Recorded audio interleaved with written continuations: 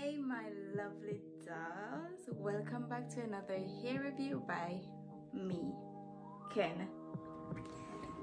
Today's hair sponsor is from Divaswigs yeah, this is my package, guys. Yeah, and inside the package I got this bag marked Divaswigs, which my wig came in. Nice, cute. Yeah, in my package, oh, Divaswigs since 2012. Yeah, inside my little box I have a brush, really nice, simple, nice. And I got some wig caps which I did not use because it's not my color. Yeah, so this no, and a small handout. All right, so let's see a little more about this hair. All right, inside the handout you have some more information which may not be read on here, but you know, maybe read it after.